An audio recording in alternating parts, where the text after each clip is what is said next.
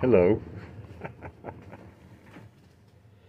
New information out about the Zodiac Killer.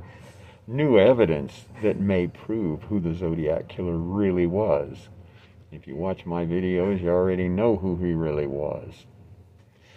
Now, part of the reason I'm making this video is because I want you to notice that most of the videos that are out there nowadays about the Zodiac Killer, about Frank Morris and the Anglin brothers and the escape from Alcatraz and the D.B. Cooper thing, most of them have a gimmick to them. They all say that they've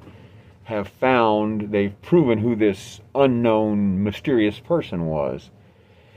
And, you know, they're trying to appeal to people with attention deficit disorder, I think, because if you pay attention to the videos that they make, when you get to the end of the video, you know, I mean, the title says new information. This could, it always says could, or could this lead to whatever, so that, you know, uncovering who this mysterious person was. But when you get to the end of the video, they don't tell you anything new. It's the same garbage as always. I mean, it's not garbage. It's the same thing we already know over and over and over.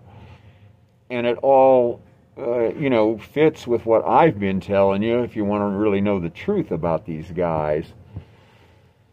But the fact that they, you know, cover it up, it's clickbait, okay? That's to get people to click so that the advertisers will pay for them to run these shows. And they keep drawing money basically off of Frank Morris and his exotic genius ideas that he had, you know, about criminal ideas that included murder and everything, but still thought up by a genius, and it's still working today. Okay, so I'm going to give you some new information today that I just found out and I didn't know about before. And I think they did just find out about this. Suddenly, all of the prison records from Frank Morris and the Anglin brothers, from the escape from Alcatraz, all of their prison records have disappeared. Now, isn't that convenient? David Gold, who is friends with these guys, is on the internet telling you who they were and how they killed a lot of people as the Zodiac Killers, and how they did the D.B. Cooper thing and a whole lot of other stuff, and now suddenly their prison records disappear.